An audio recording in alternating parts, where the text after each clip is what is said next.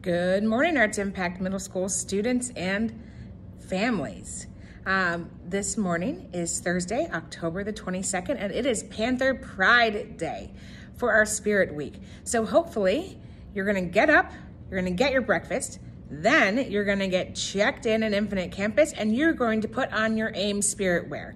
If you're new to Ames, maybe a new student in 7th or 8th grade, or in 6th grade, you may not have spirit wear yet, but once we return to the building, we will make sure that we get some spirit orders filled for you. And maybe I can even convince Mr. Clementi to get some orders filled before then. But I'm wearing my Ames Theater t-shirt, as well as I have my Arts Impact Ames mask that Miss Clark, 8th grade Miss Clark, got for me. So we're ready to rock and roll today. Students, I need to make sure, and I tell you this every day, but please, please, please make sure that you are signed in an Infinite Campus. I forgot to tell you that yesterday I was in Miss Bell's classroom.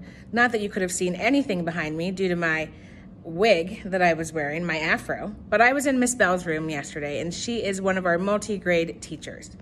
Today, I'm in Miss Capuano's classroom. So behind me, she's got this really cool brick wall that she has set up. She also has some decorations on the other side.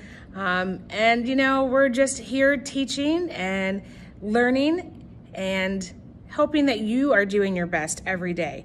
I know that you are all looking forward to coming back to school here in just a few short weeks. And some of our students with complex needs will be coming back to school, but others of you will still be learning virtually.